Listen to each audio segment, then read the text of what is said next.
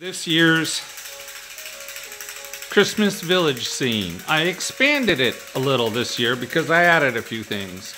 You saw some of my other videos, you'll notice that I acquired the Nutcracker Suite Theater, which was a real bear to rebuild. Don't buy one of those broken.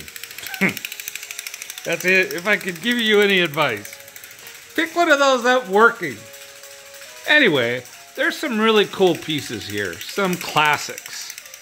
This is a Holiday Skaters, circa 1885. This is a Mr. Christmas piece. I love this.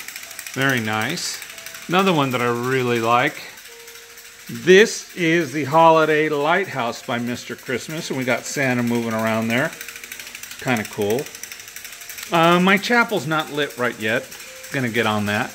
Nor is the firehouse. And there's one other that isn't. Everything else is, though. Most of these pieces came from one set, where you'll see the Oak Hill Village on them, on the houses. This I kind of made myself. I added the Christmas lights, and I added those street lights. Little switch there. Should clean it up somehow. It's one of my original pieces. It's kind of nice. Very old. And here's the house that's not working. Now, the merry-go-round is also a Mr. Christmas piece. I bought this broken, but this was not that hard to fix. And it's also missing one rail.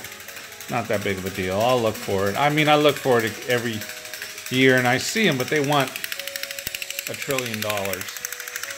Now, the spinning airplane ride, I got that after Christmas at a little pharmacy called CVS.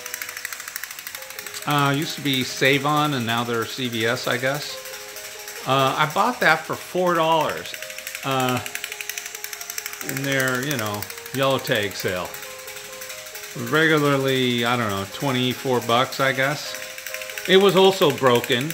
One of the planes had come off, and I was able to reattach it. So $4 and a little fix, and a nice little setup there. But that is not a Mr. Christmas piece. It just kind of adds to the flavor. That's pretty much. Oh, and I changed my train.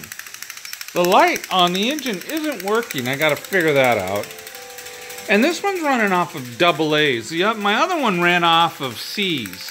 So the thing I liked about my other train with C's is that it lasted a long time. This one I noticed if you leave it running, you only get about 3 to 4 hours, and then she starts running dead. But this one does a couple of cool things. This one, first of all, you hear that sound? It kind of makes the sound of a real locomotive, which is cool. But if you drop a couple drops of vegetable oil down the stack, she'll smoke like a real locomotive. And it's more Christmassy than my older locomotive, so that's why I went with it.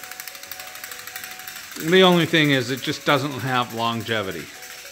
So I extended my village this year by adding a piece which starts right about here, and it goes out. You see the leg that opens it. Mostly because of all the extra pieces I added. My village was just getting too big. So pretty much this is it. This is my Mr. Christmas.